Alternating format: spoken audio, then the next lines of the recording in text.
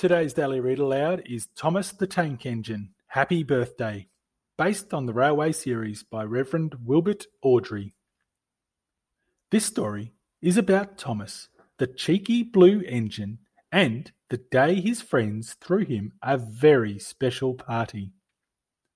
It had been a very busy day on Sodor when Thomas puffed into the station at Maron.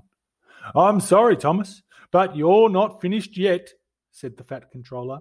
"I need you to pick up Annie and Clarabelle and get some trucks to the quarry." "I'll be as quick as I can," called Thomas as he pulled away. Thomas worked really hard. He pulled Annie and Clarabelle from one side of the island to the other, shunted trucks to the quarry, and coupled up with Annie and Clarabelle again to take them home.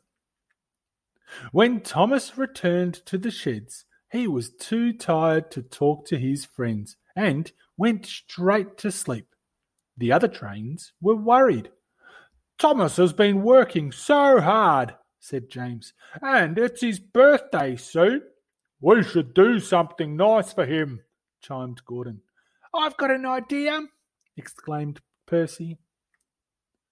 The next day, everyone gathered in the yard to talk about the big plan. "I can't wait to see Thomas's face," tooted Bertie. "Don't forget that it's a surprise, Bertie," warned Emily. "You mustn't tell Thomas." "I won't," said Bertie. He couldn't wait for his part in Thomas's big surprise, but he was worried he might give the secret away. Later that day, Thomas was just about to pull away from Knapford Station when he noticed Bertie arriving. "Hello, Bertie," called Thomas. "Oh, can't stop," said Bertie sheepishly, and he shot off down the road. "Bertie must want me to race him," exclaimed Thomas as he sped away after him. Bertie was worried that he would give away the surprise, so he drove away as fast as he could. But Thomas's wheels were turning faster and faster and faster. Thomas was close to catching up when Bertie turned off the road beside the track and zoomed off away from Thomas. Thomas didn't know what to do. Normally, Bertie loved to race with him. Maybe Bertie doesn't want to be friends with me anymore. That night, Thomas puffed very slowly and very sadly back to the sheds. In the morning, the Fat Controller asked Thomas to come all the way to the steamworks to meet him. "Go faster! We're late!" grumbled Annie and Clarabelle. Must hurry, puffed Thomas. He was feeling very tired after his busy week. "There you are, Thomas," said the Fat Controller when Thomas arrived at the steamworks. "We need to smarten you up." And so his dome was polished. He was given a new smart coat of paint. His buffers were buffed. And he was given brand new shiny wheels.